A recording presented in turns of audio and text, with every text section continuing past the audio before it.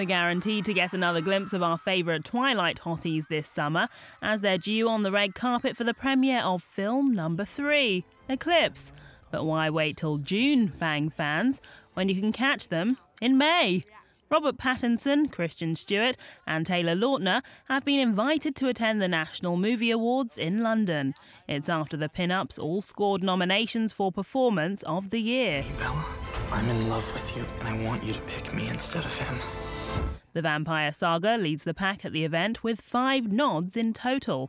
It's up against Avatar and Alice in Wonderland in the fantasy category, and it'll also do battle with blockbusters like The A-Team, The Karate Kid and Sex and the City 2 for the title of Most Anticipated Movie of the Summer.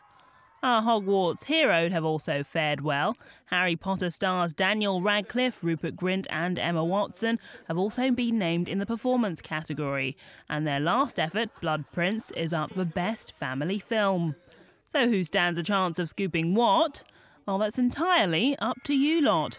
Winners at the glitzy ceremony are all voted for by the public, with forms to make your all-important choices going out in national newspapers, magazines and cinemas.